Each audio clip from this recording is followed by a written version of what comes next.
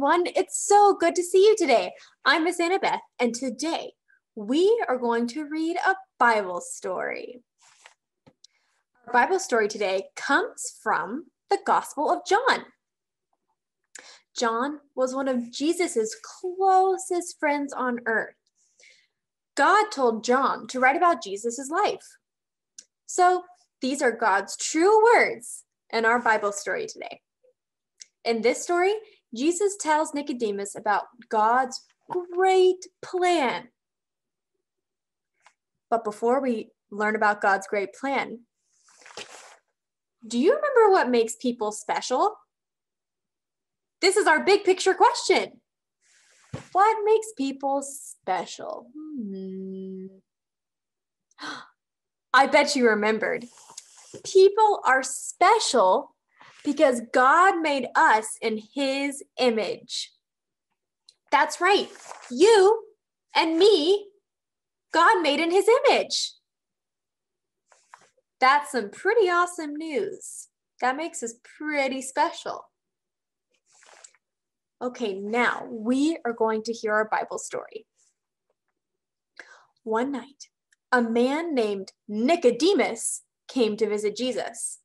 Can you say Nicodemus? Nicodemus. Good try, Nicodemus. Nicodemus came to visit Jesus. He studied God's law, tried very hard to obey it, and taught it to others. Nicodemus wanted to know more about Jesus.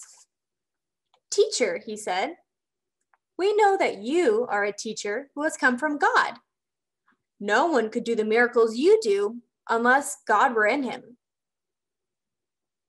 Jesus said, a person cannot see God's kingdom unless he's born again.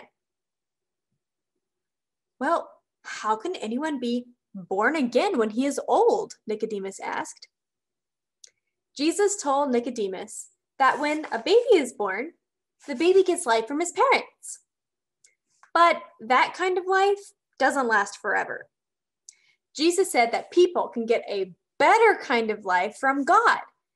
The kind of life that means you can live with God forever. How is it possible to get life from God? Nicodemus asked. Jesus said that everyone who believes in Jesus will be healed from their sin and have eternal life. God loved the world in this way. He gave his one and only Son so that everyone who believes in him will not perish, but have eternal life. Jesus was talking about himself.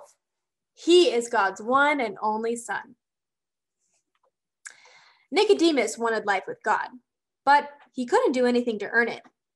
Eternal life is a gift, just like you might get a birthday gift on your birthday, and it's totally free to you. God showed his love by sending his one and only Son to rescue people from sin. Everyone who believes in him receives God's gift of eternal life through Jesus. Wow, what good news.